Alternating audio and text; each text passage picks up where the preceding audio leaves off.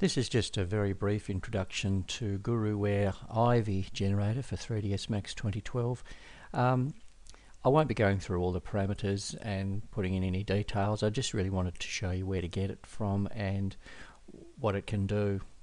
It's just a plugin which generates Ivy over hard features, and it's a really nice way of just tidying up some of your buildings and things, perhaps covering something that didn't work quite so well. To get the Ivy generator, you'd need to go to the GuruWare website, and you'll find that at www.guruware.at/main. It's or you can Google it, of course, and just find it that way. This is the website here, and once you're there, you click on the Ivy icon there, and it'll throw up a page which has all the parameters and different settings that you can use. And if you're wanting to use this plugin, that's probably the best way to actually get all the information you need about it.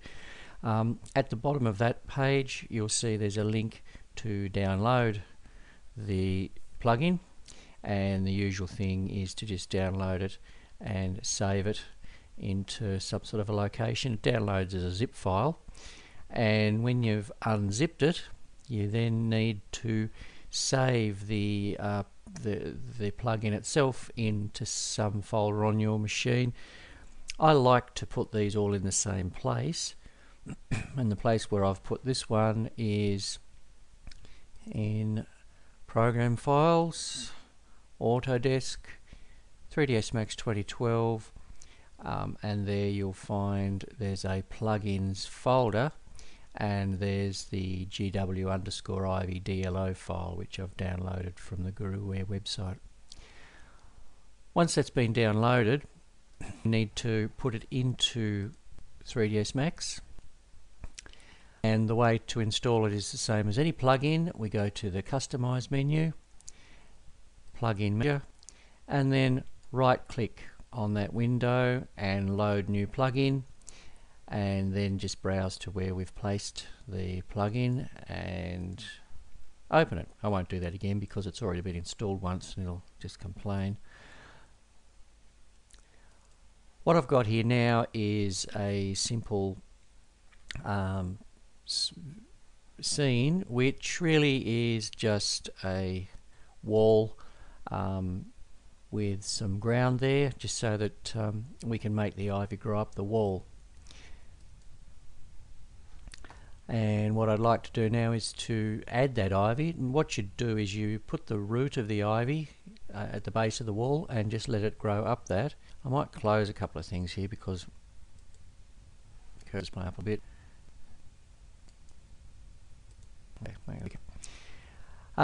So to install this, we click on the Create icon, and in the drop down menu there we'll see there's all the usual things that we can create, and right at the bottom is the GuruWare object. When we've got that, we click on the Ivy button to create some ivy. Make sure Auto Grid is selected, and then just click where we want to place the ivy in our presentation. Now, positioning the ivy, we need to put the root at the base of the wall in this case, but just above the plane which I've got for the ground.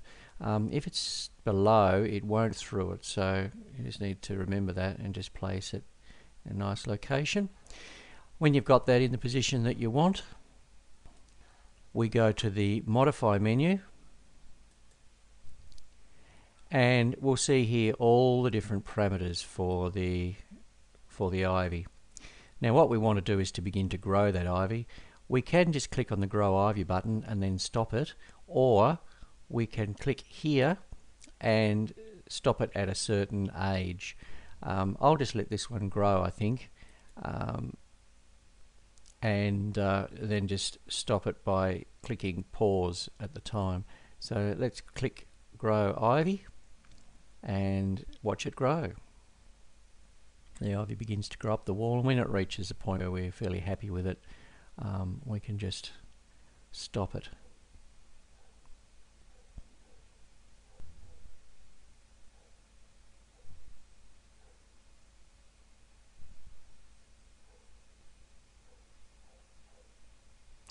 Okay, well I'll just stop that about there, I think, because we've got quite a few branches and things appearing, and then it will produce the ivy for us.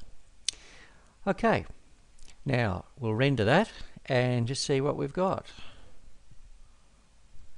And there's our ivy growing up the wall. Now if you're wanting to change that around a little bit, we can adjust a few of the parameters. One of the most obvious ones probably is to just change the number of leaves there are on the ivy. We do that here in the leaves setting.